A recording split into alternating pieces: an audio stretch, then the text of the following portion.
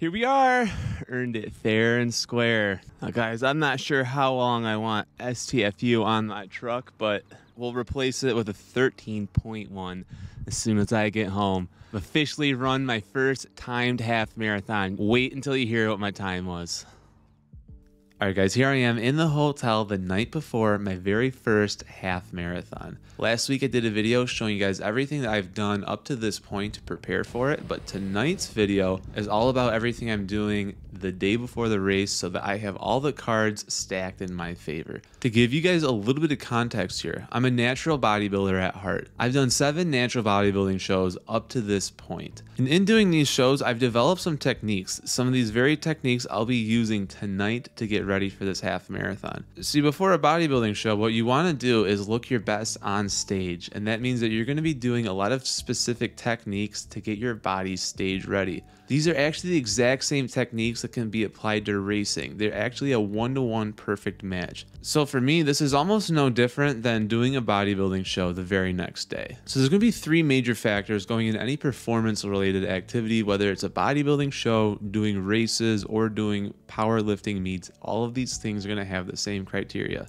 First things first, you want to be well hydrated. Second, you want to have your electrolytes, which means you got to have salt. And 3, you want to max out on glycogen, which means you're going to be having a lot of carbohydrates. For this race that I've got tomorrow, I did a carbohydrate load. What this means, I had an abnormally high amount of carbohydrates. Today, my target was to have about 600 grams of carbs, which does come out to be 2,400 calories, not including any fats or protein. Today, I probably had somewhere between 4,000 and 5,000 calories. I woke up this morning with my normal protein pancakes. I ended up having 2 servings of these. At lunch, I had a slice of pizza and a chicken bake from Costco, and just now I got back from having sushi. The reason you want to do this is because your body runs on glucose, especially for performance sports. Most people, depending on their height and also their body frame, can store anywhere between 400 and 600 grams of carbohydrates as their maximum. But if you've been doing something like I do, which is the ketogenic diet, your body can actually slingshot these carbohydrates way above their normal threshold. This means that while I would normally max out at about 600 grams of carbohydrates, for a very short limited period of time, I might be able to get my carbohydrate storage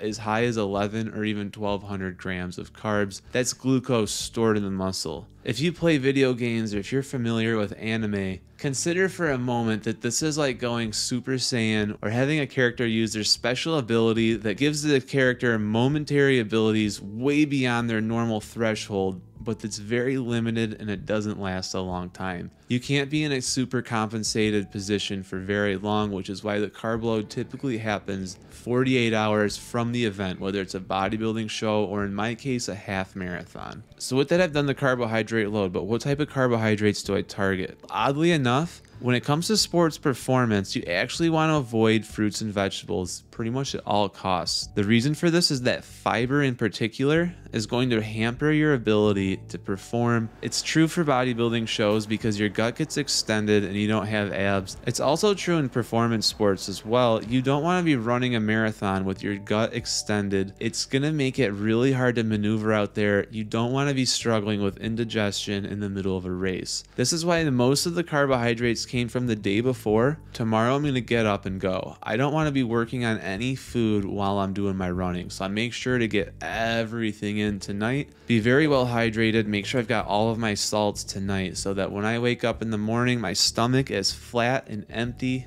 and it really reduces the chances of me having any emergency bowel movements during the race or getting sick in general. So this is why I targeted things like pancakes in the morning, slices of pizza for lunch, and sushi for dinner. Now you guys know me from other videos. I'm a bacon man. I eat a lot of keto. This is totally off the diet for me. Right now I'm not worried whatsoever about fat loss. It's not a big deal to me if I put on a ½ pound of fat through this, because the idea here is I'm trying to run this race as quickly as I can, and I want to be as powerful as I can. When it comes to performance sports, being on a diet is not actually what you want. You want to be in a calorie surplus when the goal is to perform. As soon as Sunday hits, I'm back on the wagon. I'll be cutting again. I'm still trying to lose a little bit more weight through the summer, and having this race over is going to make that window of opportunity much greater. For now, I'm only focused on one thing, and that is performing, which takes me to the next point, supplementation. If you guys know me, I don't go anywhere without this. I'm going to be filling up this bottle with a few different minerals and supplements to make sure that I'm in tip-top shape in the morning. The very first thing we're going to be doing, I'm going to be adding a single gram of salt to this water bottle. This is going to help me stay hydrated throughout the night by maintaining my electrolytes. Before bed, I'm going to drink an entire one of these, and when I wake up in the morning, I'm going to drink half. That means in the morning, instead of a full gram, we're going to go with 500 milligrams. Paired up with that is going to be potassium. Whenever I add salt, I add half the potassium. So tonight we're going to go 500 milligrams. In the morning, I'll be going 250. These two right here is everything when it comes to electrolytes. You really need your salts and potassiums, and they got to be in a really good ratio in order for you to achieve the most benefit. Next on the list, magnesium malate is a very bioavailable form of magnesium. It's going to go a long way at helping with any muscle spasms you might have in a long endurance race. If you've ever had a Charlie horse and your leg seizes up, it could be a magnesium deficiency. I'm going to shore up those weaknesses by making sure ahead of time that I'm magnesium tip top. May not be the biggest deal, but a little prevention goes a long way. Now on to actual supplements. This one's nice. Beta-alanine. So the nice thing about beta-alanine, it's a mild painkiller. So if you've been to the gym and you build up lactic acid, you know that this lactic acid buildup is going to make it difficult for you, especially in long sets, to keep moving. This doesn't stop the buildup of lactic acid, but what it does do is it dulls that pain from it so that you're able to continue working forward. This is especially going to be helpful for me for a very particular reason. Unfortunately, I'm a little bit overtrained. My Achilles tendon in my left leg is actually hurting pretty bad, and I'm going to go over what I'm going to do to remedy that in a little bit. My hope is that tomorrow morning the beta-alanine gives me just enough pain suppressant so I'm able to run this race. Now, I know in an ideal world I shouldn't really be running on it, but I'm here. I'm not backing out now. I've got to figure out ways to mitigate the pain in my leg so that I can run this race. I think this is going to help. It's not going to be perfect, but all we got to do is make it for 2 hours. Next up, I take creatine every day. This isn't going to really matter on race day. Your body is either saturated with creatine or it isn't. Right now, my body's saturated with creatine. I'm just going to make sure that I take it. That way, nothing changes. It takes a few days, maybe even 2 weeks to get creatine saturated. So I'm throwing that in there, but don't think that a little bit of creatine the night before is going to do anything. It takes time for it to start working. Lastly, I've got a blood vessel dilator, which is going to be citrulline malate. What it does is it slightly expands your blood vessels, greatly increasing blood flow. So this can oftentimes be found in cucumbers and pickles. I'm just going to take it, put it in my drink. This will actually make me a little bit more vascular. I'm not terribly vascular right now, but if I were to take the citrulline malate, my forearms would be a lot more veiny. The increase in blood flow is incredible for doing cardio-based sports. Also helps for bodybuilding, but especially in racing particularly. I'm going to want this just to keep the blood in my body circulating as best as it can.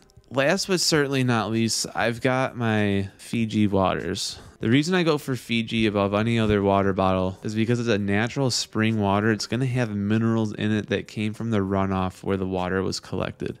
Any mountain runoff is going to be incredibly great water for anyone to drink. Super high in minerals. The reason you're going to want minerals in your water, it's going to hit the kidneys, and the minerals are going to stop it from getting filtered out right away. So this means the water going into your body takes more time for the body to use. It means it's going to retain water better. If you're drinking tap water, it goes right in, right out. You can end up actually flushing your electrolytes by accident by having too much tap water. By having the minerals in the water helps negate that problem, and what I really want to be tomorrow is extremely hydrated. I want my body to be fully optimized. So there's one more thing I'm doing tonight to prepare for this half marathon. I stopped at the grocery store and I picked up 2 buckets, one for each foot.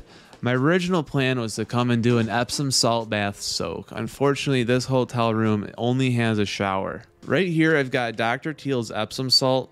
In order to try and make my feet better, after I'm done shooting here, I'm gonna go and fill up both of these buckets with hot water. I'm gonna try and soak my feet in them for about an hour.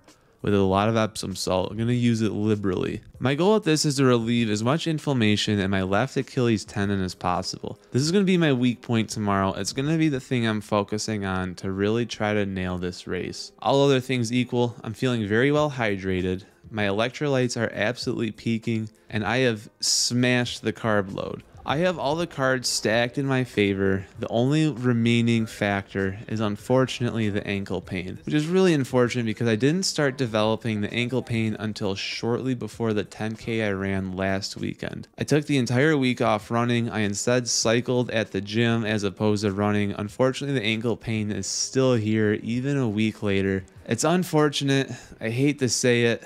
I'll probably have to take a running break as soon as this half marathon is over to really try to rest up this ankle. But for now, we're giving it all we've got. Tomorrow, we're leaving it all out there. My goal was to run 2:10. I'm still holding that goal, and if I can, I'd like to run it faster. I ran a 52-minute 10K, so it is possible tomorrow. If I am pain-free, I believe I could run a sub 2-hour half marathon. We'll see what happens.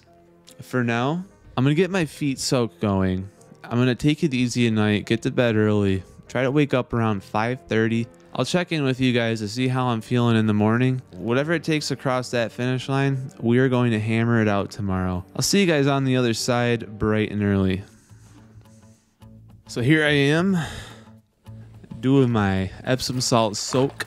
This bucket of water started out McDonald's coffee hot, so I had to 3 little pigs it until I got it just right. A bucket of ice cubes later, the feet are doing just fine. It's like hot tub temperature. It's working out real nice. So before I go to bed, I do want to talk about the post meal a little bit. So doing a run like a half marathon for a guy like me, 195 pounds, I'm probably burning close to 2,000 calories doing this half marathon. Now the body is just not supposed to get that kind of exercise on a daily basis.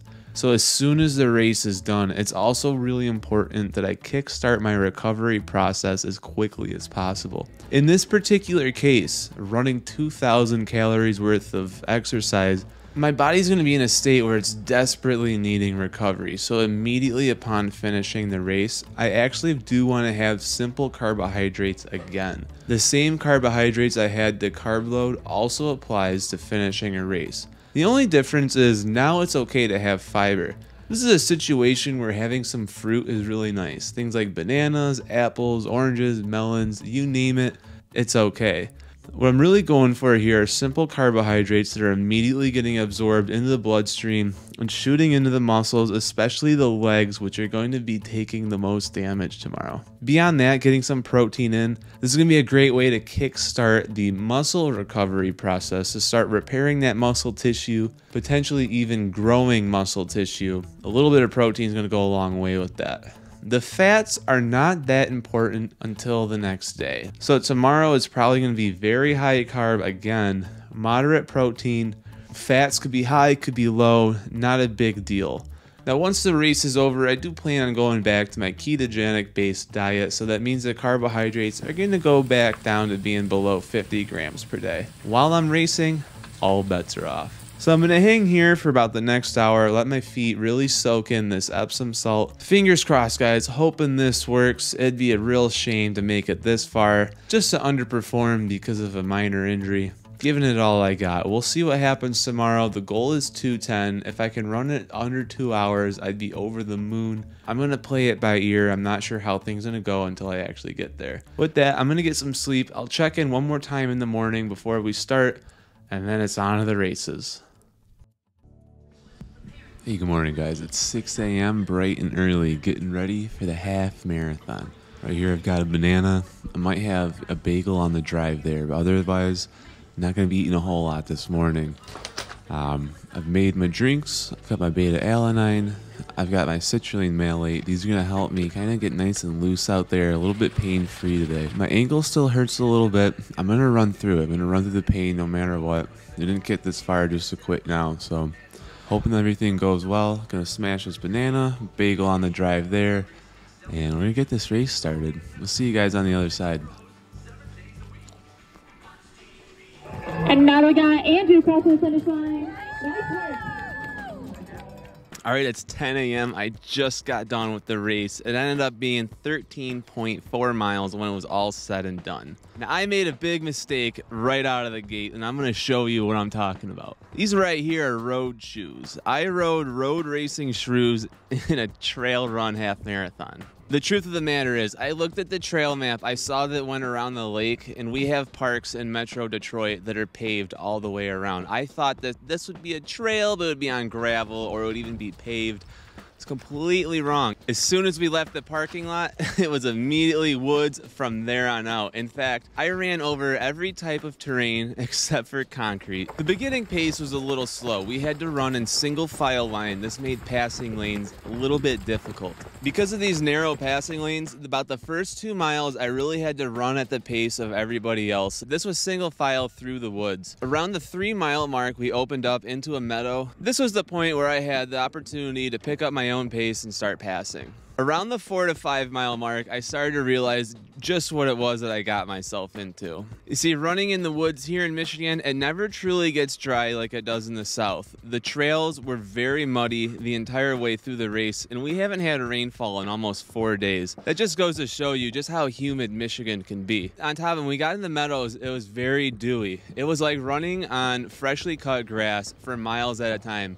I slipped and fell a few times, hitting every single pebble and rock along the way. My body is a little bit banged up. For those of you that play video games, you'll understand what I'm about to say here. I finished this race on red HP, no more mana, completely out of potions.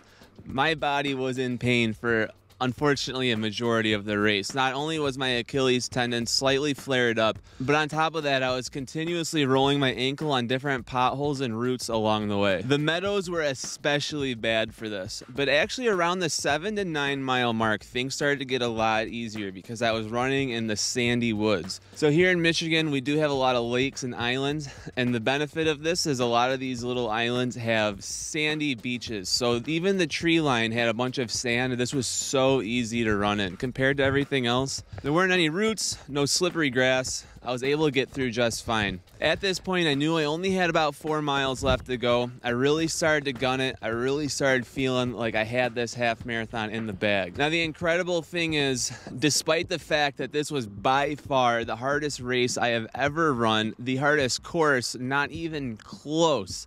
Never run anything like this before. I still finished with a lifetime personal best. My Apple Watch saying at 13.1, I was at 2 hours and 16 minutes. A little bit behind my own goal, but hey, I screwed up. I didn't pay attention to the course details. I didn't know quite what I was getting into. And I attribute this success to the prep I did. I made sure that I was sufficiently carb loaded. I took really strict care of my hydration. I made sure I was tip-top with fluids and salts. My urine was very light yellow. Like I like to say, you want to make it look like you've put in one of those lemon crystal light packets in your water, maybe even half a packet. That's how faint, but that's the perfect ratios for electrolyte balance. And the third thing that I think really helped out, I did a lot of therapy last night. For what it's worth, these things did loosen up my ankle a little bit. It wasn't perfect, but it was enough that I could run on it. All in all, I think all of these things contributed to why I was able to succeed in this race. Now I'm literally at the truck, just got done with the course. I'm gonna go over there, enjoy a little bit of food. Later tonight, I'm probably gonna have a sushi dinner. Tomorrow, I'm back to my regular keto diet. With that, guys, I hope you enjoyed the video. Go ahead and like it, subscribe to the channel. I'll be getting back to more diet-focused content shortly, now that my half marathon is complete. I go live every Sunday morning at 10 a.m. Check those out, put me in your pocket, go for walks, do laundry, yard work, etc. I'll be dropping knowledge on you guys for an hour straight. On top of that, original content like the one you're watching right now comes out every Monday. With that, I'll see you guys tomorrow morning for the live stream. I've been Andrew Fillion. Peace.